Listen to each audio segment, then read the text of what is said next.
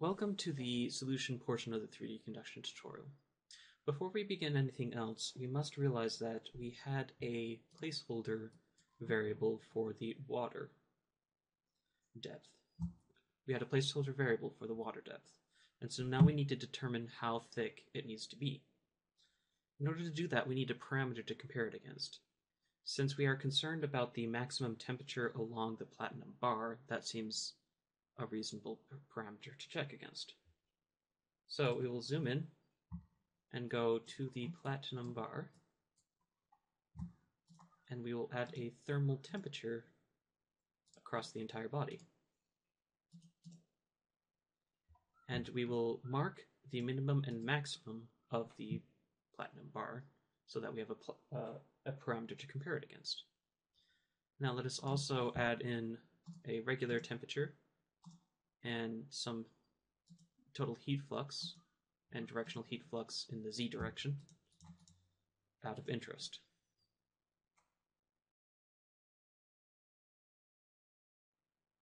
We then switch out of the mechanical, and we see that we have this parameter set option here.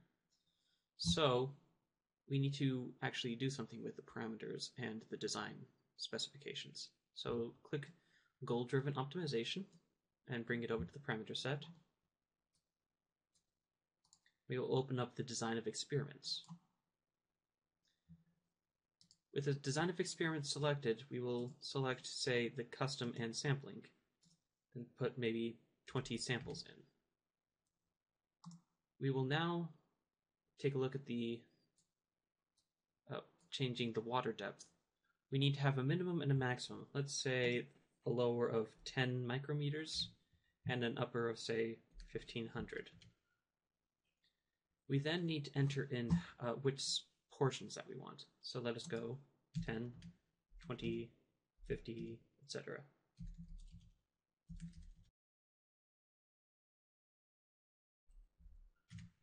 All right. Now we preview the design of experiments, and it'll fill in the last two design points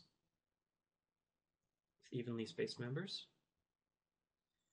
And we check to see that we have the correct parameters to compare against, and then we will click Update Design of Experiments.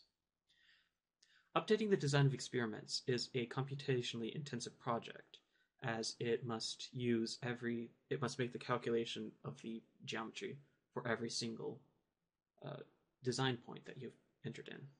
So don't be surprised if this takes a while.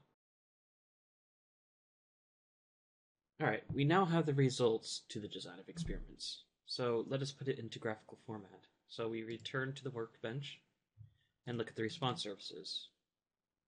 We need to update them to import the data. And we can look at the response plot. If this looks very sparse in data points, so let's increase it up to the 20. And we can show the actual parameters that were used. We can see that it stabilizes around, say, 500 microns. But this is the temperature minimum. Let's make sure to see the temperature maximum follows the same curve. You can see it seems to stabilize at about more around, say, 800 microns. This is purely a judgment call. You're going to determine how accurate your simulation is going to be. So you can see it doesn't truly stabilize until far beyond this graph, but goodness of a fit would be, say, around here. So since we have taken a look at the two parameters, we now can input the correct depth into the water. So we need to go back to the geometry.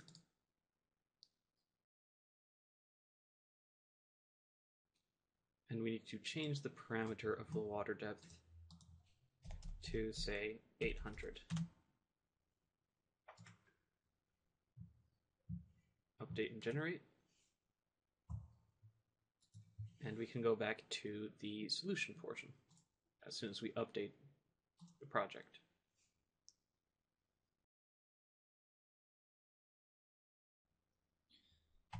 Now we can truly solve the issue.